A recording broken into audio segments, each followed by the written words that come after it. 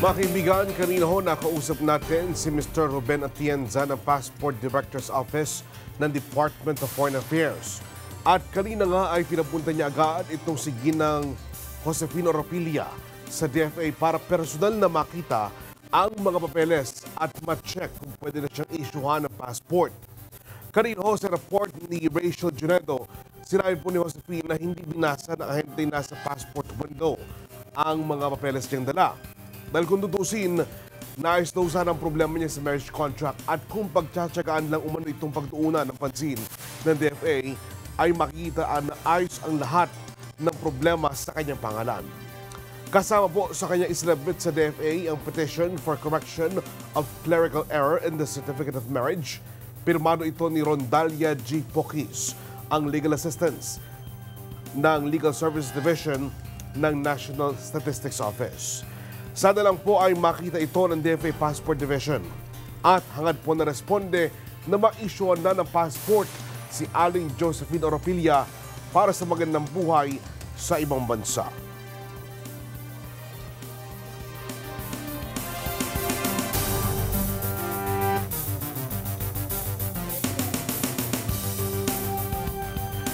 Isa rin po sa problemang idinulog sa Responde ang basura sa Jaram Overhauling Services sa San Mateo, Rizal. Wala kasi ang oras ang pagtatapon ng basura dito, kaya perwisyo ang dulot sa ating mga kababayan. Narito ang kanilang kwento. Problema sa matinding basura sa kanilang lugar ang inilapit sa Responde ng isang residente sa Marang Road, Mali, San Mateo, Rizal. Nagpatago ito ng kanyang pagkatao dahil sa takot na mapag-initan sa lugar. Karamihan kasi sa mga residente roon ay nagtatrabaho sa inirereklamo niyang Jaram Overhauling Services. Sa kwento ni Jess, humigit kumulang 8 taon na sa kanilang lugar ang Jaram Overhauling Services. Ang Jaram aniya ay kumukuha ng mga basura mula sa iba't ibang hotel, tsaka nito pinipili ang kanilang mga pwede pang ikalakal. Noong una ay mas maayos naman daw ang proseso ng Jaram sa ginagawa nitong paghahakot ng basura. Kaya lang, nang lumaki ang negosyo at nagpalit ng management ay napabayaan na ito. At sobrang perwisyo na aniya sa kanila ang wala sa oras na paghahakot ng basura nito. Kasi dapat ang paghahakot nila, wag nila tinatime sa minsan tanghalian, nagtatanghalian, maghahakot. Siyempre na gagalaw yung mga langaw, lahat nagliliparan, tapos yung baho umaalingasaw. Tapos sa gabi, kahit hating gabi, sige, dire-diretso sila sa paghahakot. Wala ng oras ang tao sa pagtulog, lagi talagang halos gising ang mga tao. Maingay ang paligid. Yung mga maririnig mo talaga yung mga bagsak ng truck, mga hakot ng mga kalakal nila, maingay talaga. Tsaka yung ingay ng truck, pagpasok ng truck, yung andar ng mga truck, rinig na rinig.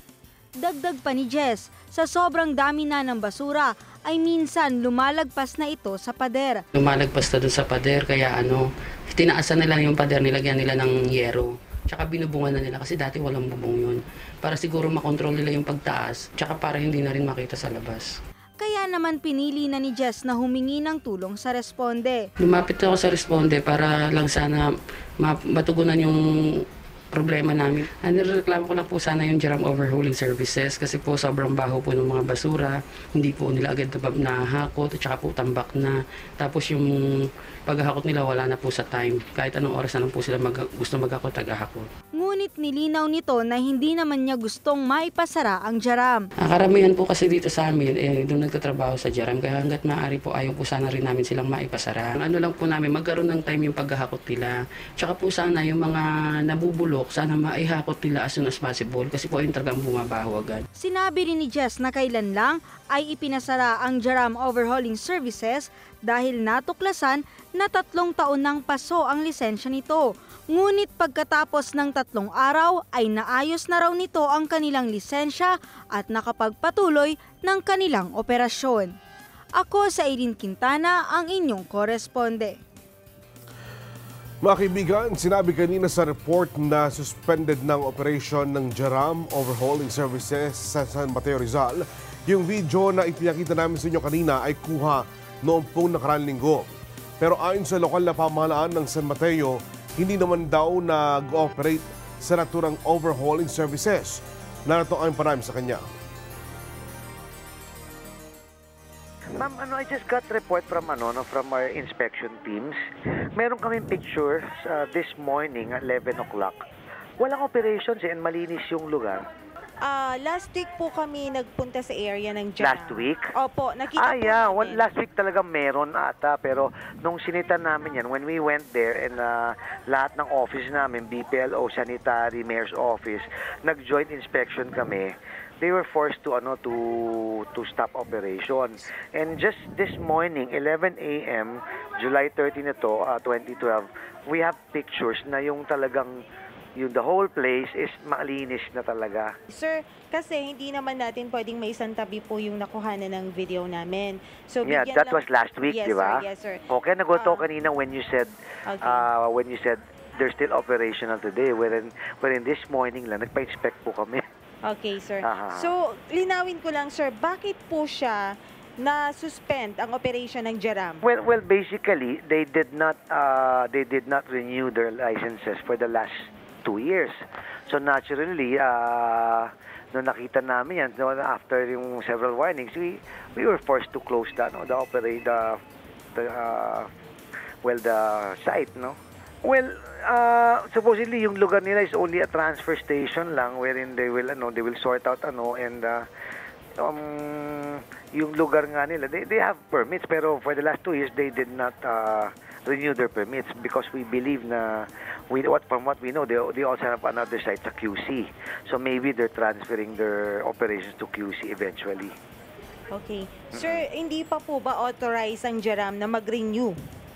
They can renew if they want to. So if they renew, we can allow them to operate again. Pero not as a downside to any kasi ang usapan ang permit is only a transfer hauling and transfer station lang yan kumbaga hauling. Okay. Sir, hindi talaga tapunan. Can we clarify that, sir? No, hindi siya dump site or a landfill, no. It's just a transfer site. Parang they just keep their trucks there or transfer yung nakukuha nila siguro ng mga to another truck and then bring it to the landfill or to QC or Payatas or sa I think sa Montalban nila dinadala. Kung sakali po, sir, na mahuhuli ulit natin itong Jaram na mag-ooperate, ano po ang possible sanction sa kanila? Well, violations na yun. Sigurado yun. Pwede ma-impound yung mga sasakyan nila and we will be forced to fine them. Well, as of now, they have complied with what they told us. They will stop operation, clean up all the facility because the neighbors are already complaining last week. So, as of today, they have complied. Well, they know already. We sent them letters already. They know that they should not operate until they renew their licenses. So, are you certain, sir, na hindi talaga sila lalabag doon? I don't think so because this morning when we checked, okay naman, the area was so clean and not operational. Okay. Sir, message na lang po sa mga nagre-reklamong residente dahil marami po ito, sir, ano? Yes, I know. Last week, marami nagreklamo and yung the barangay captain went here. So, hopefully, we were able to solve the problem as of now because this morning when we went to Jaram, we saw that the place is clean already. We took pictures also. Okay, sir. Siguro mas maganda bisitahin din ulit ito ng Responde para mai-clear at maipalinaw natin sa mga nagrereklamong residente na wala na talaga. Sige po, yes ma'am. Sa mga may ibang businesses, hopefully talagang updated sila and sumusunod sila sa mga patakaran talaga ng munisipyo. Yung talagang kung ano yung negosyo nila, kung ano nakadeclare sa kanilang mga business permit, sana yun talagang ginagawa nila. Tawagin po natin Chloe yung nagrereklamo sa Jaram Overhauling Services. Mas mabuti yung linawin natin mismo sa kanya ang tinuran ng Municipal Administrator na San Mateo. Sila kasi ay nakatira malapit lang sa area ng Overhauling Services at sila ang tuwirang saksi sa lugar. Narito ang ating panayam sa kanya. Hindi totoo yun kasi naghahakot pa rin sila tuwing gabi sa nag-ooperate na. Operate pa rin sila tuwing gabi between 10 to 5 a.m. Tapos yung kaho pa rin ng kain babi. Kasi siyempre mga panis pa rin sa pagkain. Maalingaso pa rin talaga. Maingay ng latan nila. Pagbababa sa truck ang ingay pa rin. Yung mga, para masabi na hindi na talaga sila nag-ooperate, yung mga luma nilang mga sasakyan natin panghakot na hindi na umaandar, pinagtatanggalan na nila ng gulong para masabi na talaga hindi na sila nag-ooperate. Sarado sila, wala nag-ooperate sa umaga. Merong nagpunta rito, yung mga pulis sa munisipyo, pero hindi sila in-inspection, kundi pinasara sila dahil expired na yung nila, permit. Kailan po yan? Nung mga mga 1.5 weeks or 2 weeks na nakalipas. Naman po, sana naman, okay naman po sana, kaya lang nga yung sana mag-check sila ng mga hating gabi para mabigla sila, malaman nila kung talagang nag-ooperate pa or hindi na. Ayun mga kaibigan, sinasabi nga po na nagrereklamo sa atin na si Chloe ang kanyang pangalan, no? Na dapat ho ay wag sa umaga. Maliban sa umaga, meron din mag-inspeksyon sa hapon dahil ho sa hapon man din nagaganap yung tinatawag na overhauling services.